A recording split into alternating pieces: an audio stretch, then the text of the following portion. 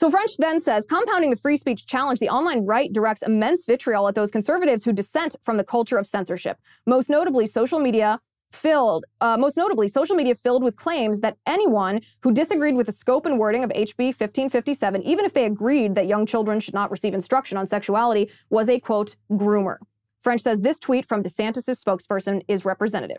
This is the tweet from Christina Pushaw. We've talked about this tweet before on this show. She said the bill that liberals inaccurately called Don't Say Gay would be more accurately described as an anti-grooming bill. If you are against the anti-grooming bill, you are probably a groomer, or at least you don't denounce the grooming of 4 to 8-year-old children. Silence is complicity. This is how it works, Democrats, and I didn't make the rules. So, of course, first of all, Christina Pushaw's tweet is, the first part of the tweet is correct. It is more accurately described as an anti-grooming bill. The second tweet is just funny because she's co-opting language from Ibram X. Kendi, where he says silence is violence. If you are not actively anti-racist, then you are a racist. So that is just funny. That is a funny tweet. No matter, well, you would think no matter who you are, you'd understand the humor in that, the irony in that.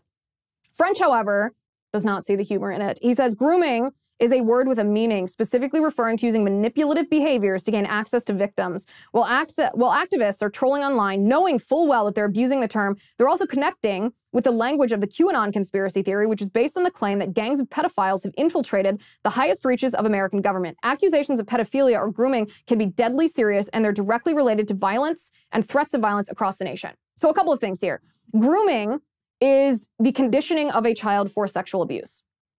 It does not matter if the adult who is conditioning the child for sexual abuse is doing so for sexual gratification for himself or for political gratification for himself. What matters is he is preparing the child. He is conditioning the child to accept the sexual abuse. And I think we can all agree that it is sexual abuse to mutilate a child's body, to psychologically damage them, to put them on hormone blockers, to cut off their genitalia, to remove their breasts, to give them hormones that stop puberty.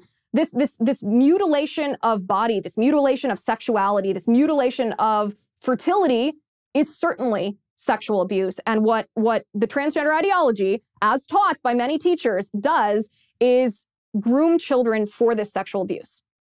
So again, doesn't matter if it's sexual gratification or political gratification. If you are grooming children, if you are conditioning children to accept sexual abuse, if you are teaching them an ideology that leads them to be accepting of being transgender, of rejecting their biology, of mutilating themselves with drugs and then with surgery, then you are grooming that child for sexual abuse. So it's not a co-opting of the word. And we've talked about this many times. This is not supposed to be bombastic. This is a derivative of the original meaning. And when I say original meaning, we've understood the word groomer to be defined narrowly in the past, right? To be an individual pedophile that grooms, that conditions a child to accept sexual abuse for that pedophile's sexual gratification. But again, changing whether it's sexual or political gratification doesn't actually change the grooming part of the definition of the word groomer. And then to associate this with QAnon, a radical, very fringe, very small, absurd group. I don't even know if I would call them a group, but it's really just an insult from the radical left of a few fringe crazies who believe in weirdo conspiracy theories to associate all conservatives who have a problem with teachers grooming children for sexual abuse for a political agenda with a QAnon conspiracy theory is unfair, it's unjust, and it's incorrect, most importantly. It's patently incorrect, because this is what I did an episode this week on this exact topic. If you read the founding documents of queer theory, the principles of which are being taught to children in public school, the founding document of queer theory is the writer is an apologist for pedophiles. She's actually advocating for pedophilia, as long as that pedophilia, she says, she calls it cross-generational encounters, as long as that pedophilia is consensual. She argues that people should have a right to consume child pornography, the torture of babies and toddlers and small children, as long as it happens in the privacy of their own home. There is pedophilia inherent to queer theory, and queer theory is the ideological underpinning of what is being taught to children in public schools. What's being taught to children, they're taught that that gender is fluid, that gender is disconnected from sex, that gender is not binary, but it's a spectrum, that there's no sexual immorality as long as it's a consensual sex act. All of these different things are the principles of queer theory which embraces pedophilia. So no, it is not, it is simply incorrect to associate anybody who is pointing out the reality of the fact that pedophilia is inherent to queer theory with a conspiracy theory online. French goes on to say, to decry the right-wing wave of censorship is not to declare that anything goes, especially when it comes to the education of young children.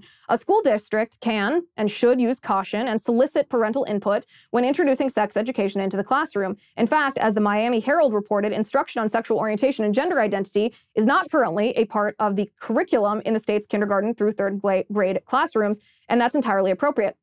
But this is the problem. This is why the language that French called vague earlier is actually important, because it doesn't have to be part of the official curriculum for it to exist in the classroom. We see individual teachers who are introducing this to children intentionally. They are prompting these questions in order to answer with their ideology. And so it has to be not just part of the curriculum. It has to be materials so that it applies to books in the library. It has to be instruction so it applies to any person in a position of authority who is telling a child something that the child would interpret as being right versus wrong, or reality versus not reality. So it has to encompass this. It's also funny because this is the leftist narrative when it comes to these bills. They say these bills are going to cause kids to, Buttigieg, I think it was, said kids are going to die because of the Florida Don't Say Gay bill. And yet at the same time, leftists tell us, well, this actually isn't happening in public schools. So if it's not happening in public schools, then how are kids going to be killed because of it? You can't have it both ways. Either it's not happening, therefore you shouldn't care if there's a prohibition on it because it's not happening, or it is happening, and the reason that you care that there's a prohibition on it is because you want that ideology disseminated into our public school system. So it's a narrative from the left that is intended to obscure the truth, and French ought to know better than to engage in this.